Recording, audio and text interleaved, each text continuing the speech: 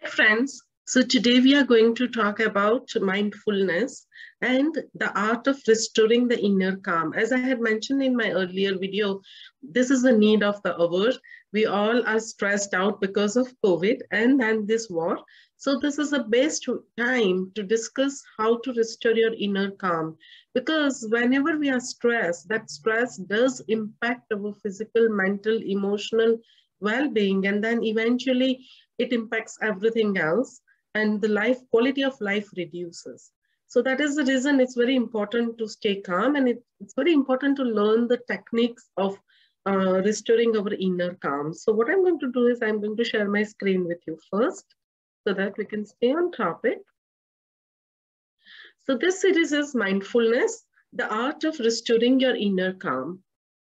And so in this series, what we are going to do is we are going to learn how to slow down the racing thoughts, let go of negativity, and reduce the stress so that our body and mind both can be at calm. And that's how we are going to restore the well-being. That's how we are going to reach our fullest potential. Because when we feel great, when we are able to restore our well-being, then we can function well in our jobs. We can give our best to our family also. And that's how we can enhance our not only physical and emotional well-being, but also occupational and social well-being.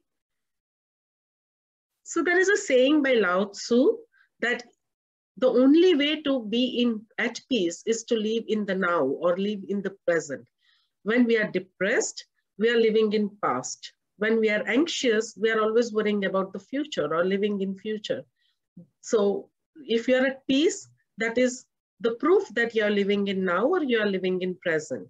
And everyone tries to live in the present for now and then, but what happens is some news comes to us or some event which we read on newspapers or watch on the TV that will create disturbance, and then we'll go down the path of worrying or anxiety.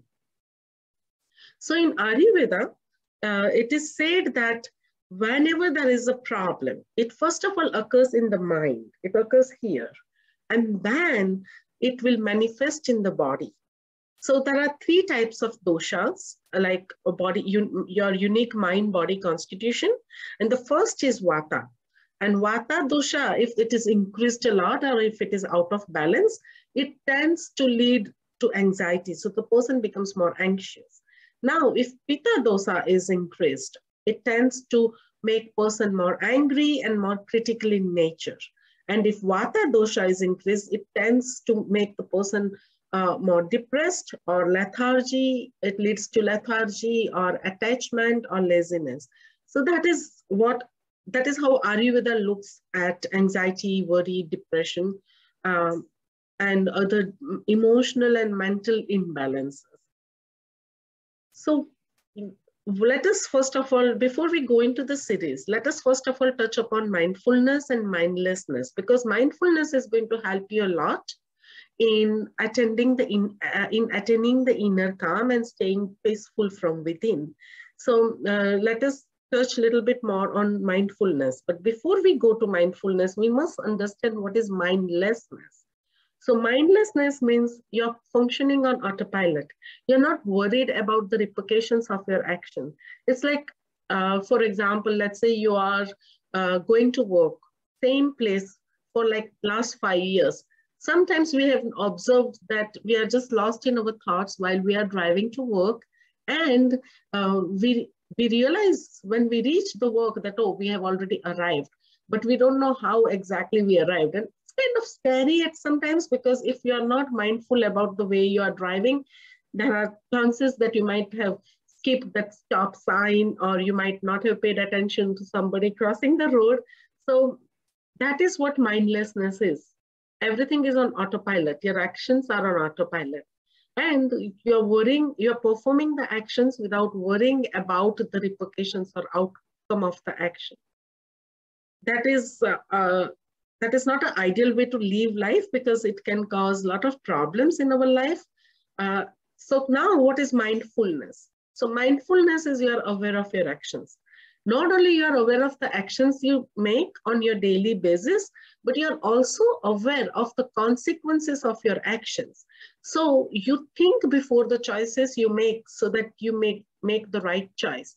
So like sometimes people eat mindlessly, right? And what would happen is, even if they are not hungry, just because they saw the food, they felt like grabbing it, putting it in the mouth, and then they realize that, oh, I was not even hungry and I ate this.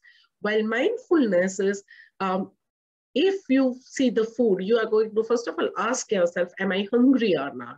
And if you are hungry, you are also going to ask yourself, and it happens within seconds. Once you practice mindfulness, it does not take a lot of time. But you're basically going to ask yourself, is this food going to nourish me and nurture me? Is it a healthy food? Or it's going to eventually add more problems to my physical health, like fast food or burger bought from McDonald's might be tasty to the tongue right now, but it can eventually, if you eat it every day with big fries and that shake, it can eventually cause problems like cholesterol or diabetes. So that is what differentiating between, that is the difference between mindfulness and mindlessness.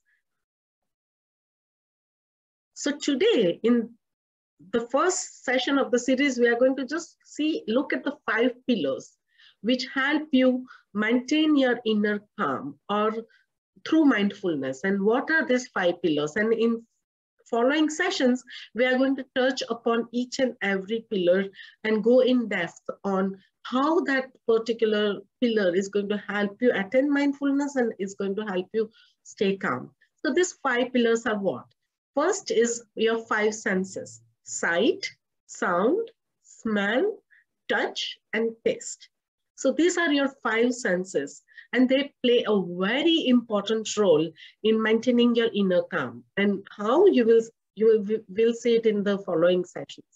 The second pillar is mind and your thoughts. The third pillar is self-talk, self-affirmation, you can call it whatever you want, or the way you talk to yourself, your communication with yourself. The fourth pillar is meditation, mindful breathing or pranayama. And the fifth pillar is social support. So in our following sequence, we are going to go through more in details about how these 5 pillars affect your inner calm and how you can be mindful about these 5 pillars so that you can maintain, reduce the anxiety or worry or stress and maintain the inner calm.